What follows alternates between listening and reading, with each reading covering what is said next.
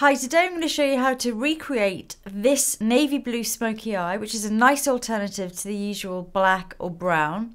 I've created it using two products and some false lashes. I'm going to start with my base. I'm using Infallible because the colours that I'm using on my eyes to create the smoky eye are all going to be cream texture, so they're not going to drop down onto the base.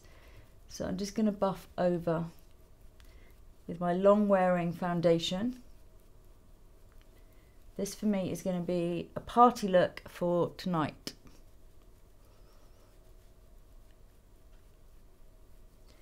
My lips are really dry at the moment, so I've got to just keep putting moisture on them the whole time. I think it's just the cold weather and the central heating and all of that. So for concealer, I'm going quite old school with my Clinique airbrush, and I'm mixing it with Laura Mercier Secret Camouflage. I'm going to mix this on the back of my hand.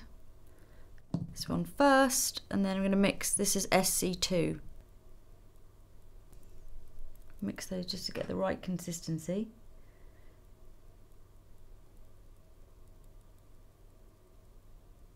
And pat those on.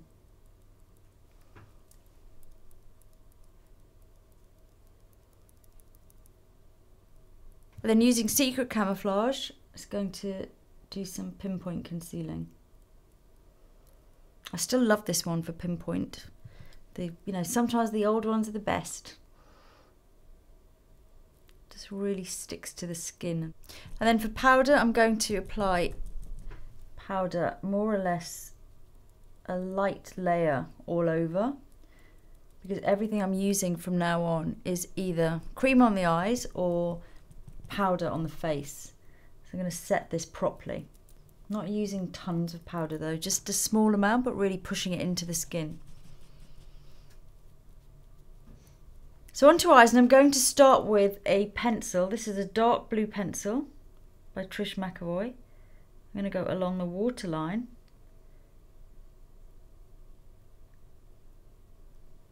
Then I'm actually going to go along the top of the eyelashes.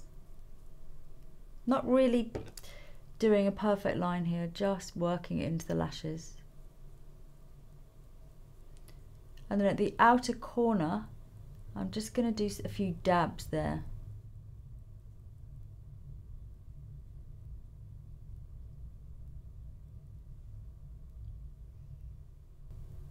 Sort of looks messy, but that's the intention.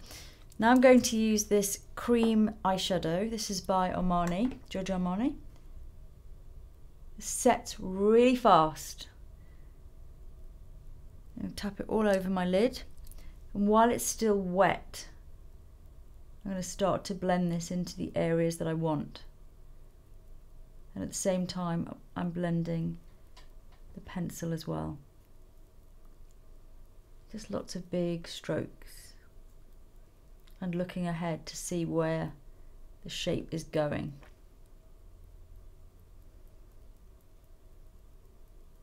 And then a second layer just to build up the colour. Mainly over the lid this time and at the outer edge.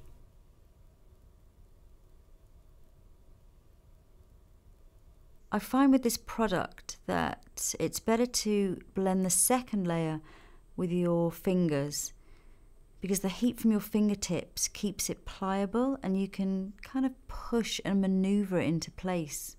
And then using the same product underneath the eyes, I'm going to smudge that and just make more of a round shape, more of a cloud effect. So now I'm going to add some black mascara and fill in my brows.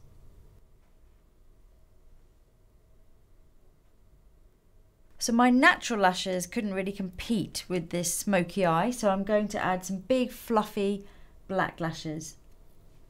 A touch of blush. This one is quite shimmery, so it's doing the job of highlighter and blush at the same time.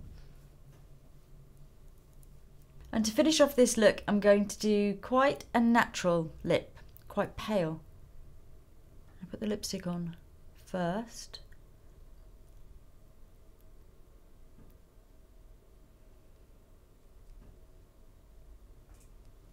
touch of liner. So that's the finished look, and it is quite a dramatic smoky eye. It's quite intense. Personally, I like to wear this kind of a smoky eye with more of a fresh skin, which is why I think this blush works well with it, because it's kind of a little bit shimmery, the colour's not too intense, so the skin generally feels fresh. And also the lip having this satin finish and being quite natural doesn't take attention away from the eyes. But feel free to make it your own, and if you do try it, please let me know in the comments or send me a picture on Instagram with the hashtag #MyLisaLook, because I'd love to see how you interpret it.